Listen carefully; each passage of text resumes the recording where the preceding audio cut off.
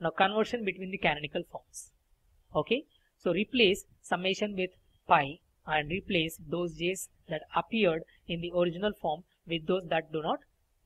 See, let us see an example. f1 of a comma b comma c equals, this is what the expression, and the minterms for this particular expression is m1 plus m2 plus m4 plus m6, and the max terms for this expression is the terms which are not the minterms, those are nothing but your max terms. Okay, so these are the minterms. Apart from these terms, the remaining all other terms are considered as the max terms.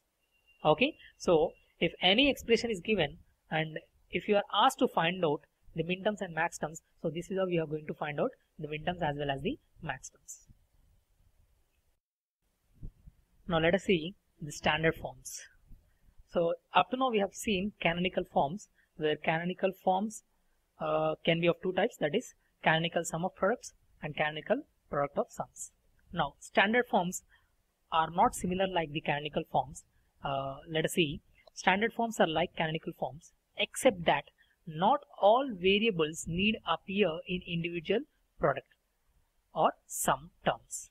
It means every product term as well as sum term in the canonical form contains all the variables. But whereas in case of standard forms, they may or may not contain all the variables within a sum term or else a product term.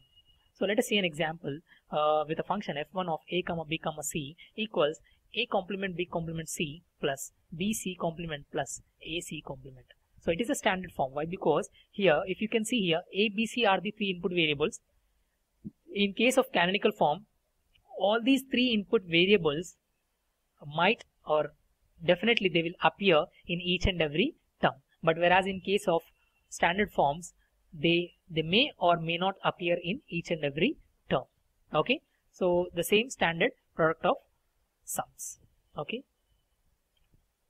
conversion of sum of products from standard to canonical form. So what we have to do in order to convert a sum of product in the standard form to the canonical form? Expand non-canonical terms by inserting equivalent of 1 in each missing variable x.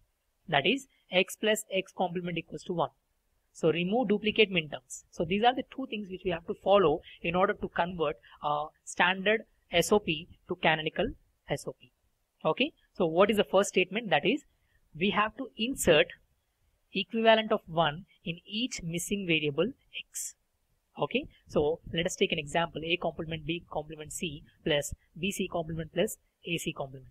So the first term includes all the input variables. Now when it comes to the second term, it contains only two variables, that is b and c, but whereas the other variable a is missing. So what we have to do, we have to insert the equivalent of 1 in each missing variable, that is x plus x complement. So x plus x complement is nothing but 1. So here we have to write, in place of x, it is substituted with a. So a plus a complement into b c complement. In the same way here, b plus b complement. Now expand this. A complement b complement c and a b c complement plus a complement b c complement plus a b c complement plus a b complement c complement. Now what is the second statement?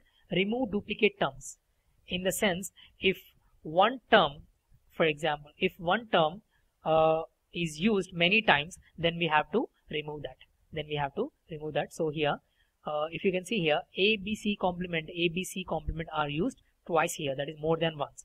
Therefore we have to consider only once regarding this particular term. So it becomes a complement b complement c plus a b c complement plus a complement b c plus a b complement c complement.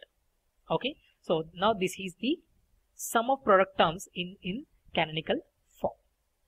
Okay, now conversion of product of sums from standard to the canonical form.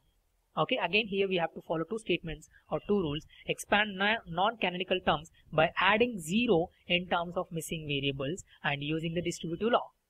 So here in case of sum of products, we have used or we have added 1, but whereas here we have to add 0, that is x into x complement equal to 0. Remove the duplicate terms.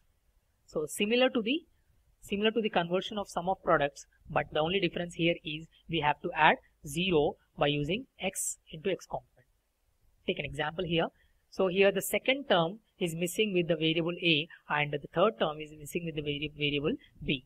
Okay, so expand it now. Dot, write the first expression or write the first term, and then it is added with a complement and it is added with b complement. Now expand this, and this is what you are going to get. Now we have to remove the duplicate max terms, which are nothing but if any max term is appearing more than once in an expression, that has to be removed, and we have to consider only once. Okay, so here it is appearing more than once, that is 2 times, therefore we have to consider it only for 1 time. Okay, so this is how we are going to convert the standard, that is standard sum of products to canonical sum of products, as well as standard product of sums to canonical product of sums. Okay, in the next session we'll discuss about the logic gates and how to design or how to analyze any kind of electronic circuit with the help of logic gates. Thank you. In the next session we'll discuss about the basic logic gates. Thank you.